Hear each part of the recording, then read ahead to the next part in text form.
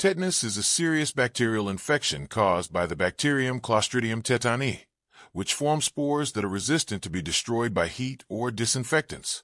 Under proper anaerobic conditions, these spores germinate and produce a toxin called tetanospasmin, which acts on the neurons of the spinal cord, causing dysfunction of motor and autonomic nerves. Tetanus can be divided into 4 clinical types: generalized tetanus, localized tetanus, cephalic tetanus, and neonatal tetanus. Lockjaw, also known as trismus, is the initial symptom in most individuals with generalized tetanus.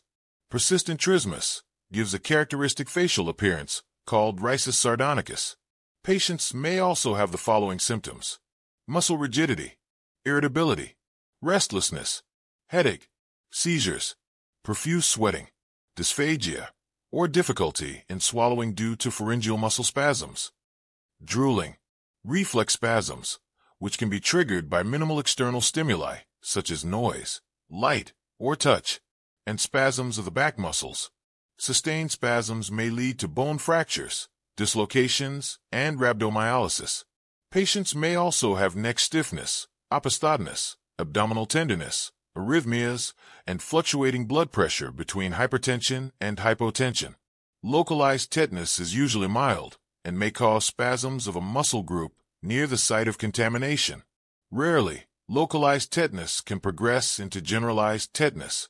Cephalic tetanus usually presents with cranial nerve palsies, especially in the facial nerve. Neonatal tetanus is a form of generalized tetanus affecting neonates. Newborns will have poor feeding and excessive crying.